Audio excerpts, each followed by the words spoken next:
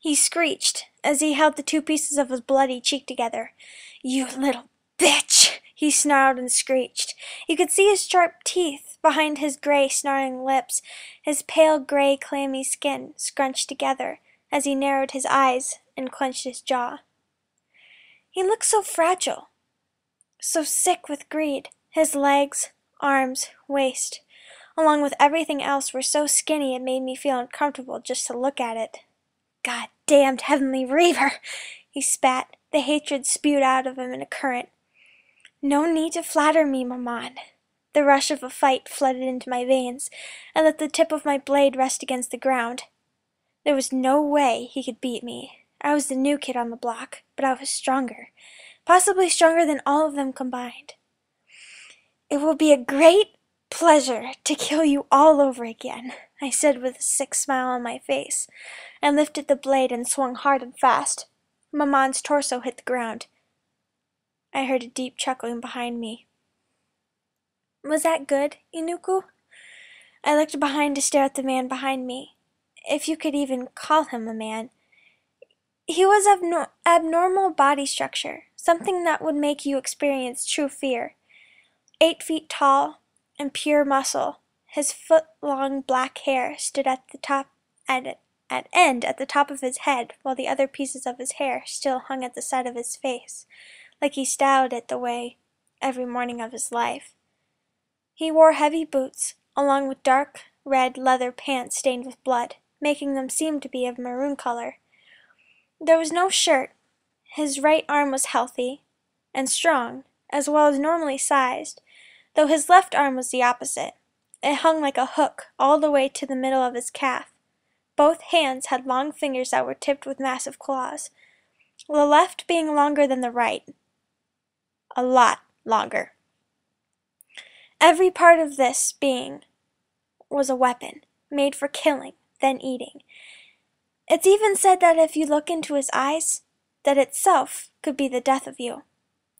He was a pure lupin spirit, resulting in his body being covered in needle-like fur, and a tail that could squeeze one harder than any snake could.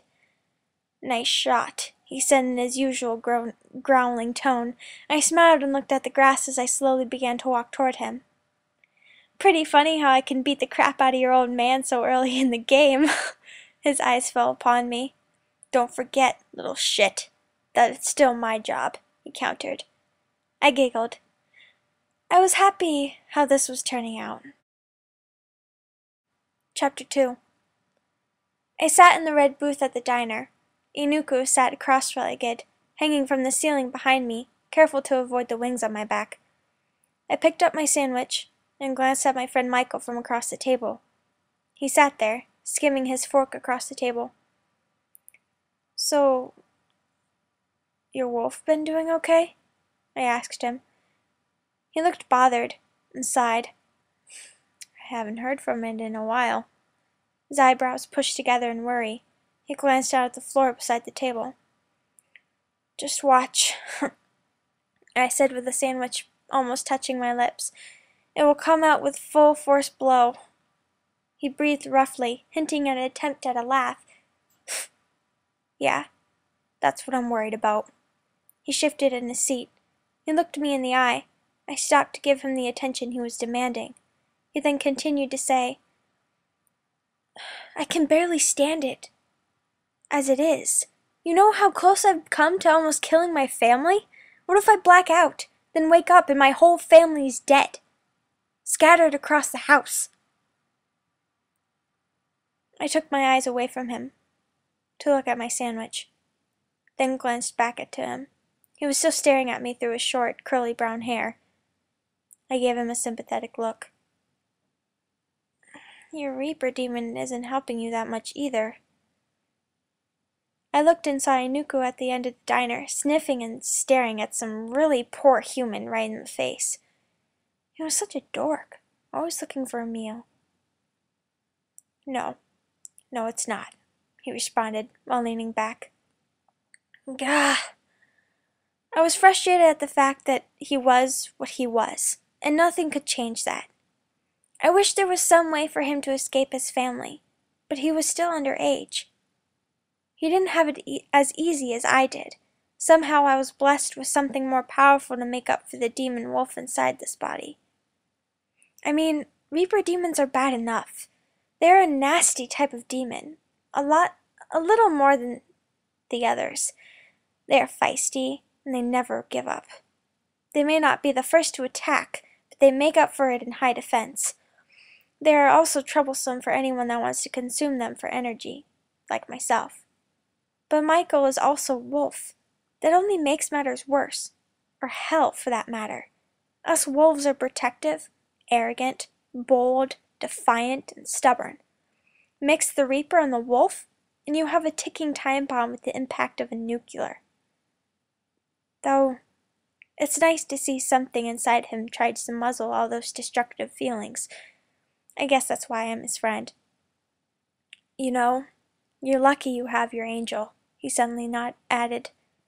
I nodded along with what he said, cursed myself for never knowing what to say to his situation. Michael's point of view. I looked around the diner to see all these humans. My wolf was thinking of chasing every one of them down, tearing into their throats, making them just another meal to me.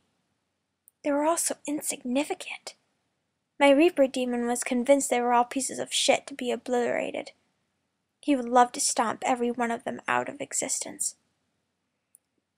It was common knowledge to all of us, other kin, or inhumans, to hate humans, but the truth is, we're all just jealous. They had such simple lives, and simple problems. Nothing like the problems we face. They don't get hunted, or killed like we do. They don't have to fight for their lives like the Heavenly Reaver across from me had to. She had to fight for her life every day. So did I. Damn hunters. Damn demons. We all had